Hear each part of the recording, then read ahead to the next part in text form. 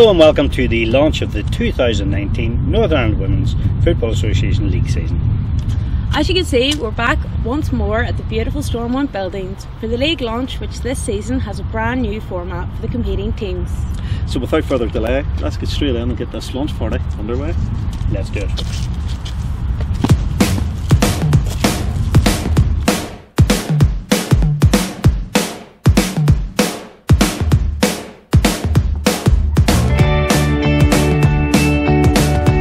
The 2019 season got underway at Stormont Buildings on April 17, and this year's league promises to be the best ever.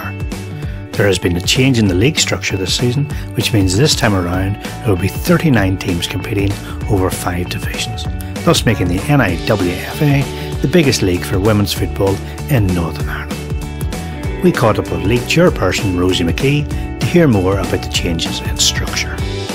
Well, we went divisional because we had been regional, and we did a survey and we found out that teams preferred to be in the same team with teams of their merit. So we've tried that this year and they look very exciting, and we've also got quite a few new teams in our last division, so they're new to the game and it'll be really exciting to see what they turn up.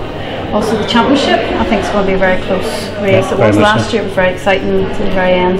And I think the same thing will happen. The quality of football's improving, and we're again promoting as much as we can. New Super Cup, Care Group Insurance are new sponsors, and that's the first time we've ever done it because, again, from the survey, the team said they wanted to play teams from other leagues because then, you know, it tested them, especially if they were playing against higher divisions, and also they never knew, you know, what their standard was really like. So this is why we come up with this. Sounds quite exciting, isn't it? It's been created quite a buzz. So many teams did it. Understandably, there's a lot of excitement around the various teams for the season that lies ahead. So we took the opportunity to catch up with some of the players to hear of their hopes for the campaign ahead. This year I think we're going to try and challenge for the league. We finished third last year, which was a really good achievement in our first year senior football, so we want to be thereabouts come the end of the season. We've had a really good start to pre-season and we're really looking forward to this upcoming season. We've had team morale and the vibe in the squad is really positive, so we'll be looking at those kind of top tier, like first we'll be going for the league. If last year's anything to go by, hopefully we do well. We came second in the league last year and got the cup final, so fingers crossed. Yeah, well, we started well in pre-season and we've had a number of friendlies organised, so and we've been rebuilt again as a team, so we're looking forward to the season ahead. I think we're going to go well this year, and we've been training lots, and pre-season's been really tough this year, and we've got loads of new players, so I'm really looking forward to the season, and I think we're going to do well, yeah.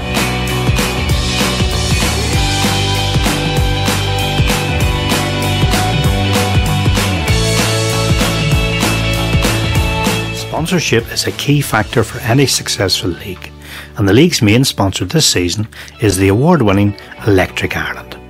Stephen Ray spoke to Claire McAllister from Electric Ireland as to the partnership that exists between them and women's football in Northern Ireland. Support the Northern Women's Football Association this year. It's an integral part of our Game Changers campaign, and we're really hoping to increase the awareness of women playing football and actually increase participation levels while we're at it. And we're really excited to see the amount of media interest that we're seeing. You know, it's really on the increase, and that's great. And also seeing the participation levels increase with it. They've increased by 25%, and we're really proud to be part of that. Teams this season come from all over Northern Ireland, from Coleraine to Armagh, from Larne to Downpatrick, from Belfast to Moneyslane. The entire province is covered. And here's some more of the players talking about their hopes for the season ahead. Well, off the back of winning the league last year, Williams, that's our manager, has put together a great team. So we've got a lot of pre-season in, a lot of new coaches. The Larne Stadium as well, we've got a lot of backing from the Larne's men's club, which is great. I've actually got 2 teams going now, so we've got Larne Ladies and Larne Olympic, so everything is fitness, skills, drills, and then just finding out our positions and everything. We're all really looking forward to it. I think that we'll go really far and get a couple of good results out of it. And how well do you think your team will do this season? I think we'll do really well because we've got a couple of new players that were brought into the team, which will help us a lot, and we train really hard and work together as a team. Obviously with the league structures changing, it's a bit more competitive this season, but we are looking forward to getting stuck in and hopefully winning the league is the main goal. This season I think we're quite confident that we could go out and maybe lift our first piece of silverware.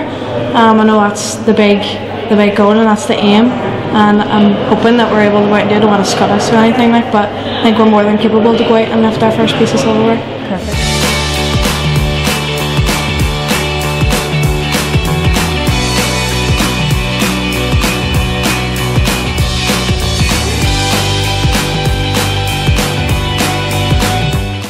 This season also sees the launch of a brand new competition for the players to compete in, the NIWFA Super Cup, an interleague cup competition which has been kindly sponsored by Kerr Group Insurance.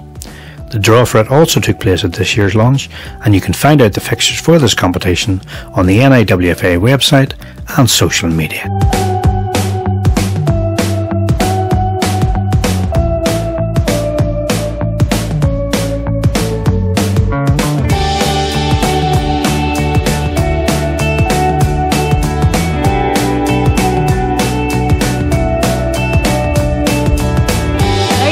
That's the launch event complete for the brand new season of NIWFA football.